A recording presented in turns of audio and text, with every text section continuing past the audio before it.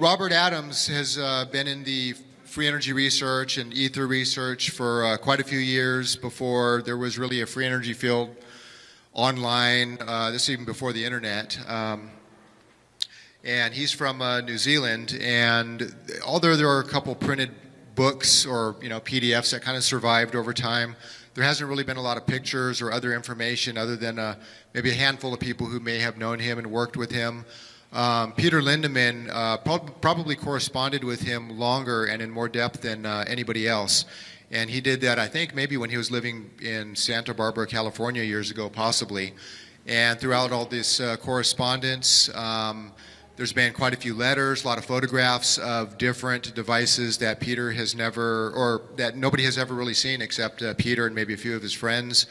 And Peter's contribution to Dr. Robert Adams' work has been different measurement methods, but Peter never really got involved in building them. And he was heavy into the use of calorimeters to measure all the heat and these kind of things.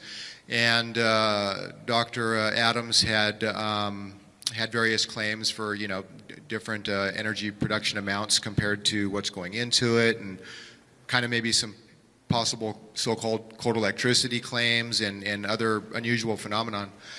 And so over the years, his name kind of dropped out of sight for a while, and our next presenter, I heard about him actually from Simon Davies originally, who lives in Wales, and he's the one that does all my website stuff for eMedia Press and helps to moderate the forums and that kind of stuff. And so Nick here was kind enough to fly over from straight out of Amsterdam, got here a couple days ago. And yeah, long flight. And so his background is that Nick has been a software engineer and entrepreneur involved with quite a few different projects. And as I mentioned, he is from Amsterdam.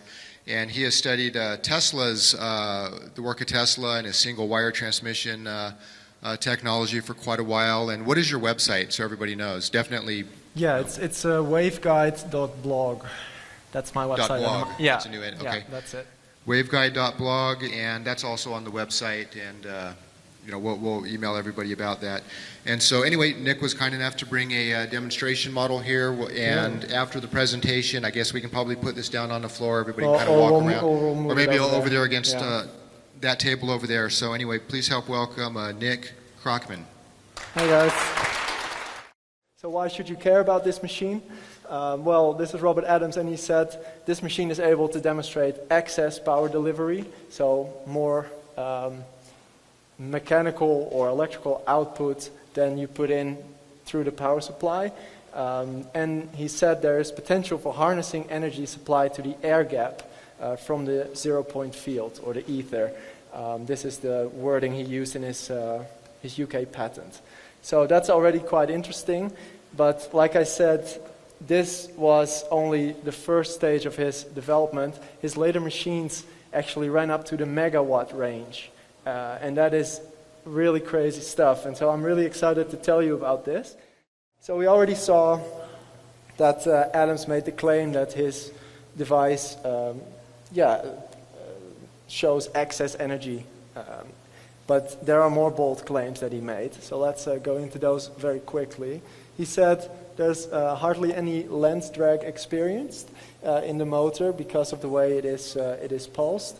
There's hardly any hysteresis because there's no reversal of current going on because it's a DC device, and also hardly any eddy currents. And this allows the motor to stay cool. And with cool, he meant, I know we're in the States and you use Fahrenheit, but he meant that the motor under full load, so a full load put on the motor running for a long time, wouldn't heat up above 20 degrees Celsius above ambient. So you would need no active cooling of this device. For example, I have one single transistor here and it's on a small heatsink, but the only reason it's on the heatsink is because that made it easier for me to mount it. I could take the heatsink off and it would run under full load, and you could just touch the transistor and it doesn't heat up. This is his system that he invented to control the duty cycle and the timing of the pulses to the motor, because that is incredibly important to achieve the right results and to achieve the efficiency that you want. So you see that if he had spring contacts, so spring contacts on top of this disc, and if you place the contact here, you would have a 50% duty cycle, the mark to space ratio, and 25% if you put it all the way at the tip. So that was helpful, and if you just twisted it on the shaft, you would get a different starting point of your pulse. So that was his way to do it.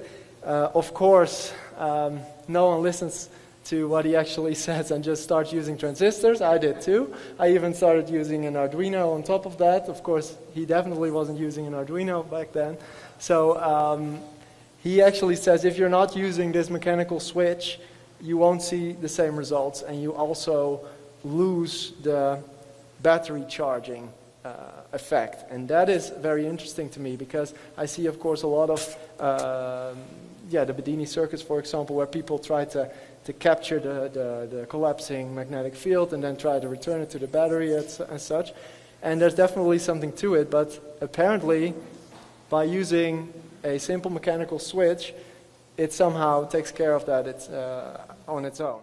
So that's where he felt that temperature was telling you much more than your average multimeter. So these are some of the pictures that Peter received from Adams, and they show his calorimetry devices. He spent years perfecting these, just trying to measure the heat energy almost that was going in and the heat energy that was coming out. Now, where I want to go a little bit into where this free energy, so to speak, was coming from. Because he says my device generates excess energy. Now, where is that energy coming from? So, this is a simplified view, obviously. This is supposed to be the rotor with a magnet in it. You have the drive coil with a soft iron core, and you have about a 1.25 millimeter air gap in between. So what is happening is the rotor magnet is attracted to the stator core, the iron core. That is free. Next, we need only a tiny amount of current to demagnetize the core. When that happens, the rotor is free to continue spinning. And he says, briefly, I would mention that for perfection in the sciences of electromagnetics, that one must follow the order of the Great Pyramid, that all design must involve harmonics, phi, exponent pi, Brown's constant, and the Fibonacci series. For example, Adams says to use a 72 ohm drive coil if we're using 120 volts. That means you're using a stronger magnet as well. 72 seems pretty, specific. So what could that be? Could that have to do with any of this sacred geometry? And I wanted to just end the presentation with this quote that I really enjoyed when I first read about it. A man about 46 years of age, given the name of Joshua Coppersmith, has been arrested in New York for attempting to extort funds from ignorant and superstitious people by exhibiting a device which he says will convey the human voice over any distance over metallic wires, so that it can be heard by the listener at the other end. He calls this instrument a telephone. Well-informed people know that it is impossible to transmit a human voice over wires. Thank you very much.